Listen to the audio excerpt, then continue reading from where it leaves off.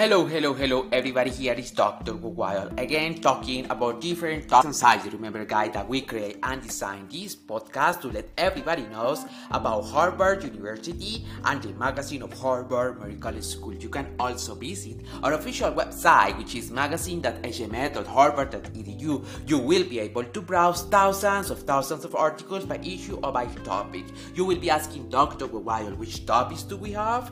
Research, community education, care delivery, hours, and achievement.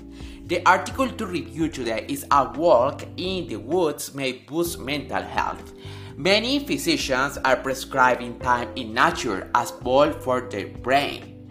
A patient visits California-based physician Danny Miller. They sometimes lead with a prescription that seems a bit unconventional. The prescription doesn't come in a pill bottle or require insurance approval, and it won't have negative side effects aside from the occasional suburban boot buy. Rather, it looks something like this: drug, time on the Richmond Bay Trail, dose 45 minutes, direction Monday, Wednesday, Friday, and Saturday at 7 a.m., refill and limit.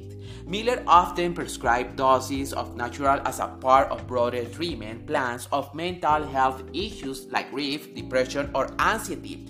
She insists that the tangled script for time outside can work wonders and that she is not the only one who thinks so. Natural prescriptions are increasingly popular, she said. A lot of folks are looking at what natural does to your brain and finding objective data to back it up.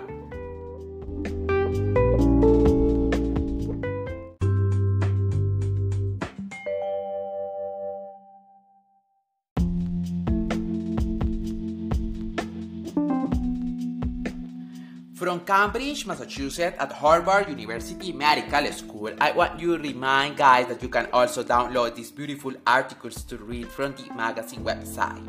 Alright, we continue doing this review straight away.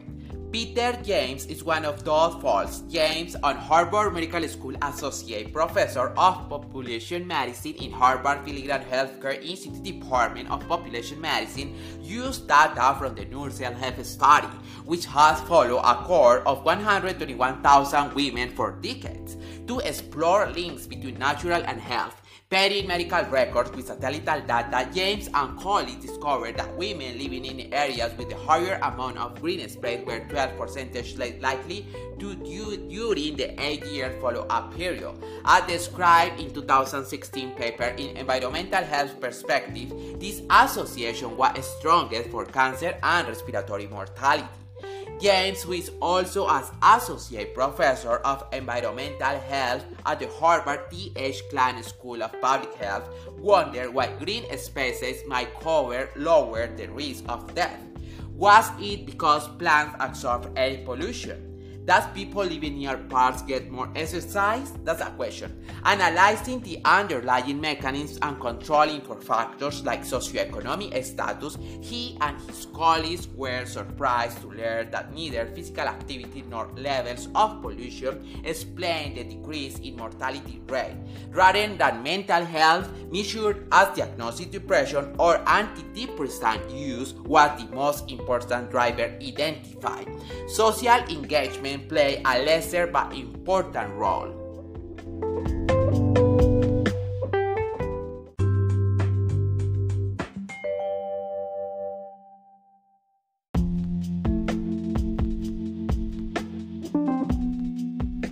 There is not one pharmaceutical or precision medicine tool that could ever have a broad benefit of a forest. The research a robust body of evidence indicating that our brain benefits from getting outside. Studies comparing participant mental health after they have spent in a natural environment versus built environments have really physiological difference, such as lower salivary cortisol levels, a biomarker of stress, or reduced activity in brain regions implicated in rumination, a cycle of negative thoughts between those who spend time in natural and those who did not. Even being in dark rooms with windows that allow view of natural or contain natural features like plants has been linked to cognitive benefits. The idea that we're somehow programmed to find solace and green area is not rocket science, say James, who is now using Google Street View images and deep learning algorithms to home in one of the exact components of naturals, such as the proportion of trees, grass, or flowers in given areas that drive health outcomes. He points out that the value of green space is baked in many aspects of our life, from real estate prices to spot soundtracks featuring natural sounds. The truth is, we are natural, he said. We are not evolved to be a windowless room staring at a computer screen. This artificial environment makes us stressed. They force us to focus more than we want, and they tire of cognitive function.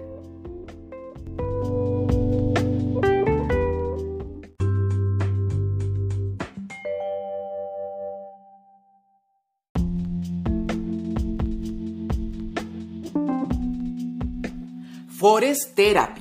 Susan Abokier, she is a medical doctor, would agree. We evolve in relationship with the trees, she said. If you look at the science, you see how, for example, the aromatic compounds of the forest affect our immune system, or how it regulates the microbiome of our guts. There is no one pharmaceutical or precision medicine tool that could ever have the broad benefit of a forest.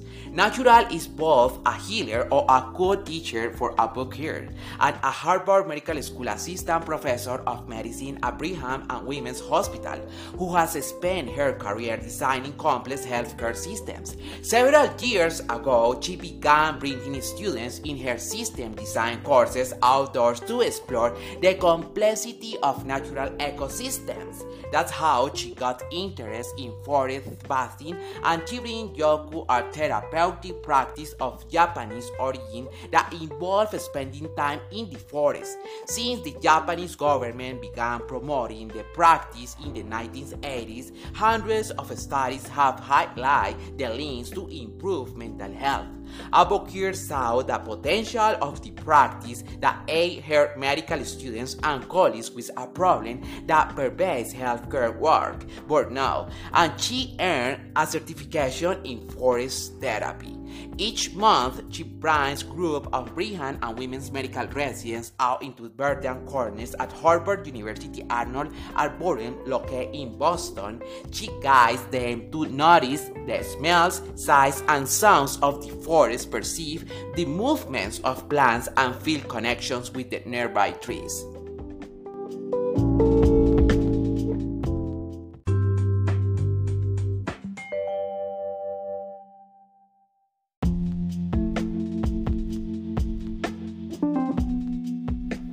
Green space for everyone. Yeah, you don't need a certificate forest therapy guide or even a full-fledged forest to repeat the benefits of green space.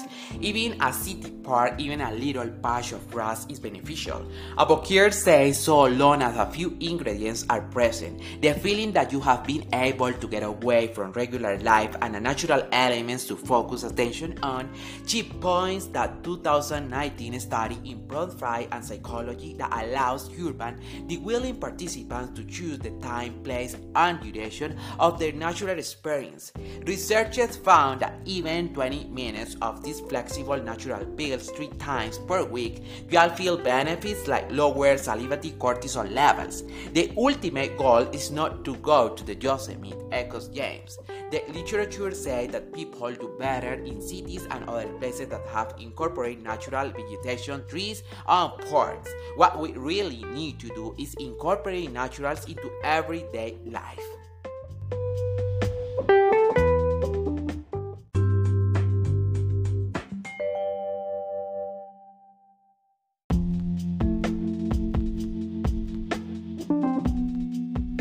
But even small doses of greenery are hard to come by in some places. James hopes his research will encourage policymakers and urban planners to design cities with more equitable access to green spaces.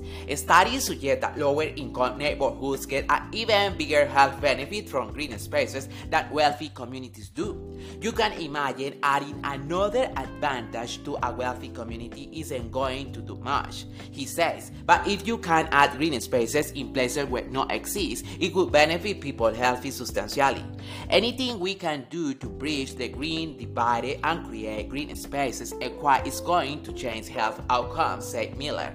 The community of North Richmond, California, where she practiced, has come of higher rate of chronic disease, houselessness, and poverty, as well as some of the lowest quantity of per capita green space in the Bay Area. But she has observed that even trips at small parks or a urban farm down a road from the clinic make the difference to patients. I personally would love for access to green space to be a vital sign, she says. When patients come in, we check their blood pressure and heart rate. Why don't we ask, is there green space near your home that you can safely walk to and enjoy it?